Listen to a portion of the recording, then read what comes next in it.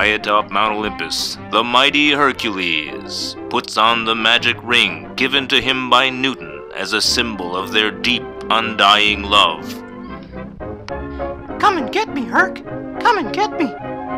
I'm coming, Nootin! Oh, Herc will be coming all right, like a fire hose. Ever been blown by a centaur, Herc? Blown by a centaur! I like that, Nootin. But first, jerk me off with both hands, Nootin. You mean like this, Herc? Like this? Exactly like that, Nootin. How about I pat the head of your dick like this, Herc? The top of your huge dick like this? Just come at me from behind, Nootin. You mean like Daedalus does it, Herc? Daedalus! That's right, you stupid centaur. No one can pound Hercules' ass like I can. We'll see about that, Daedalus. Yeah, we'll see about that. Your ass looks amazing from this angle, Herc.